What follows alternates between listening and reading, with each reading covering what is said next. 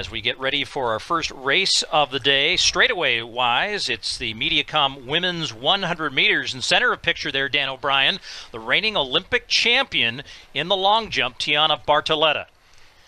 Well, Tiana Bartoletta was, excuse me, one of those athletes that really benefited from another season. She had some health issues, and she was able to restart her training clear in May. She was saying she didn't really get started till she got going in May, but now she's going to have a whole nother year to prepare. She's been running very well. She's very inspirational on social media. She's got over 100,000 followers on social media, but you can also see her training on a daily basis as well. She ran some flying 30s for us on Instagram just last week, and she looked very, very good.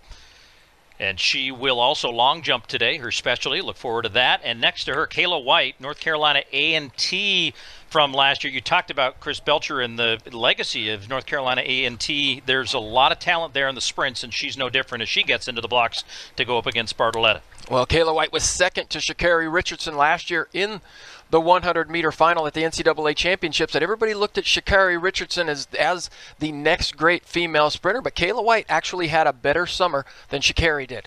Kristina Marie Knott of the Philippines in lane 2. 3 women here to start our sprint portion of the event. And we'll look for that good start from Tiana Bartoletta, but out there in lane 6, that's Kayla White. White strong, but now on the inside, Knott kind of closing the gap, and maybe on the back half of the race, Knott. Champion running well on the inside, as did Kayla White on the outside. And it is Kayla White.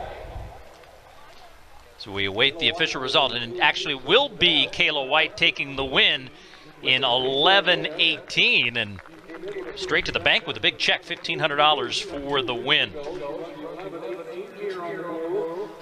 You know, we've talked a lot in years about, these collegians that peaked for that NCAA championship, and Kayla has said how disappointed she was in her performance at the USA Outdoor Championships.